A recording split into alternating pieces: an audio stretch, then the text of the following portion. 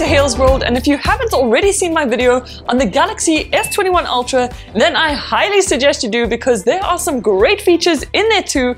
But in this video, I'm going to show you even more awesome tips and tricks on the S21 and S21 Plus, starting off with object erase. So for this, what you do is open up the gallery and select an image where you want to erase something from the background. Then you click on the edit icon and swipe to the right hand side until you see this icon. Once you tap on this, you can narrow in on what it is you want to remove from your background. So for my example, I wanted to get rid of these headphones. You just tap on the object, it highlights red, click that erase button, and vabam, the object is removed from your background. So here's the example I just created, and as you can see, it is super simple. It doesn't always work 100%, but for the most part, it's pretty cool.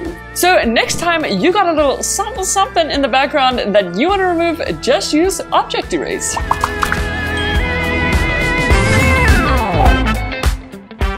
Now, one thing I love about the S21 Plus are the epic cameras. And what's really cool is if you head into the camera application and swipe right into video mode, right over here you will see this format icon, and if you click on that, swipe to the left, you will see 8K at 24 frames per second, which is obviously a super high resolution. But not only that, once you're ready to start filming your videos and hit that record button, towards the bottom right hand corner you will see this little picture icon, and if you click on that, it actually takes a snapshot while you're recording an 8K video. So here's an example I got of Mike, and while filming this I got these super high quality snapshots. But if you forgot to take snapshots while filming, there is a little bit of a workaround. So what you do is find that 8K video you took and scrub until you find a picture you want to capture. So I thought this part looked really cool and would make for the perfect snapshot. Then all you do is click on this little icon in the top left hand corner, and now I have an awesome picture of Mike. And because this was filmed in 8K, when I go ahead and zoom into the picture, as you can see, the quality is still pretty good.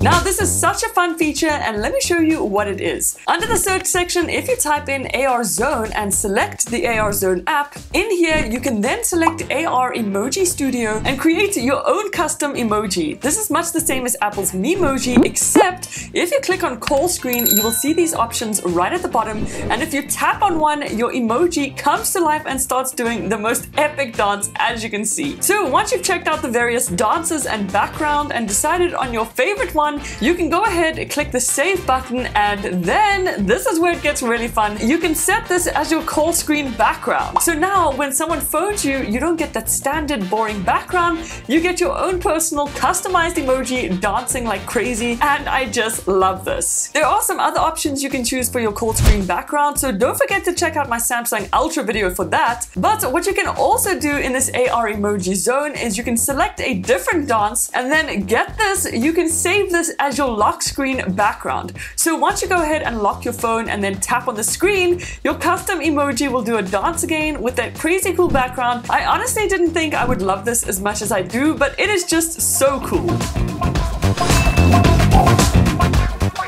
Now, if you want to take full advantage of these beautiful cameras on the S21 Plus, then you're going to want to take your pictures in RAW. And to do this, all you do is open up the camera and access the camera settings, then click on Format and Advanced Options, and right in here you will see RAW copies. Once that is toggled on, in future then when you access the gallery, you will see the JPEGs as well as the RAW images thanks to this RAW icon. This is such a fantastic feature because when going to then edit your pictures in Lightroom, for example, you're able to do so much with your image and keep so much more detail than you ordinarily would with just a JPEG. And as you can see, there's a pretty big difference between the original and my edited pic.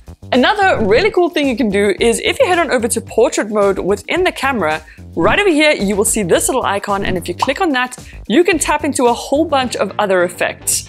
Overall, portrait mode got some serious enhancements for a much better background. Check this out. So as mentioned, if you click on this effects icon, you will see a bunch of different effects to choose from, like studio, high key mono, or low key mono. And not only that, you can adjust the intensity of each of these effects. Regardless of which effect you use though, your portrait shots will look amazing like these thanks to those beautiful new cameras. These days, with the amount of video calls we're doing, this is an awesome addition to the Samsung, and you can access it by going to Settings and then Advanced Features. Once in there, scroll down until you see Video Call Effects, and if you tap on that, you'll see Blur, Color, and Image. So these are video background effects options, and you can test them out just by clicking that preview button. Here you can see it has completely erased the background and replaced it with a color, but if you'd prefer an image, you can go ahead, click this little icon, and select one straight from your gallery. So I decided to go for one of my free wallpapers. I'll chat more about that at the end of the video, but once it's set, I just click preview and check it out. So once you're ready and have your favorite background set, then all you do is head on over to Google Duo and call your friend or family member, and as you can see, your custom background will appear and completely erase whatever it is going on behind you. So this is a pretty cool feature because you no longer have to worry about that huge mess in your background if you have video effects toggled on. Now, I don't know about you guys, but I love using the always on display option, and there are a ton of really cool funky designs to choose from on the S21 Plus. To access these always on display options, head on over to Settings and scroll down to Lock Screen. Once in there, make sure always on display is toggled on. Then if you tap on it, you'll see clock style, and if you tap on that, here's where you can choose some super cool custom clock styles and animated GIFs. So once you've decided on the color of your clock as well as the design, you can click on this little image icon right over here, and this is where you choose your custom image or custom GIF. They have a bunch of preloaded GIFs to choose from that are super fun, and once you've selected your favorite one, click done. And now anytime your screen is locked, you'll have the coolest always on display around. There are some great sound features you can adjust on the S21 range, but first up, the volume toggle got quite a bit of a makeover. I personally much prefer this and love how easy it is to access. Then, if you head into Settings and click on Sound and Vibration, then just scroll down until you see the option that says Sound Quality and Effects. Tap on that, and in here you'll be able to toggle on Dolby Atmos audio, and if you tap on that, you can then further adjust your audio to optimize for whatever it is you're listening to or watching. If you head back to the sound quality and effects settings, you will see this equalizer where once again you have full control over the audio of your phone and can completely adjust it to your taste and your liking. And if that wasn't enough, you can even choose your audio based on your age or by doing a hearing test. You do need to have Galaxy Buds for this, but if you don't have a pair, as you can see, there are still so many other audio options. So guys, did you know there are some hidden widgets you can access through the lock screen with just one tap? It's super duper simple. Let me show you. So once you open up the lock screen and tap on the clock, here you will see the widgets magically appear, and if you scroll all the way down, you'll see the settings option, and if you tap on that, here's where you can customize these widgets a bit further. So first up, you can reorder them to best suit your widget taste, and you can also choose to toggle some of them off if you don't want things displayed like digital well-being or your Bixby routine. And again, if you just go ahead, tap on that clock, you will see your widgets all reorganized. So anytime you want to check out the weather or control your music, don't forget about these sneaky little widgets on the lock screen.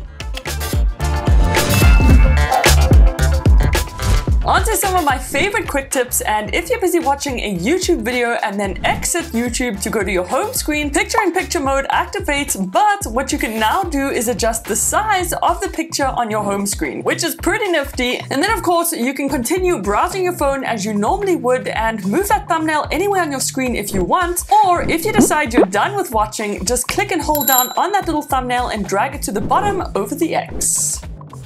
Then the traditional way to check out widgets is by clicking and holding down on the home screen and tapping on widgets. From there you can scroll through all the various ones and choose the one you're looking for, but there is a much faster way just by going to the app you want a widget for, clicking and holding down and seeing if this widget option appears. So as you can see for Netflix and Spotify, they do have some widgets, and if you click on it, straight away you will see the widget options and you can just add them. Then if you head into notifications under the settings section and tap on this brief pop-up style, right over here you will see brief pop-up settings. Then if you click on color by keyword, you can change the notification color if it has this keyword in its title. So once you've typed in specific keywords like names, for example, that works super well. Then click on this little blue dot and now select the color you want your notification to have when it's got the specific word in the title. So now anytime I get a notification with one of those specific words in, the notification color changes so I can quick and easily see who it's from.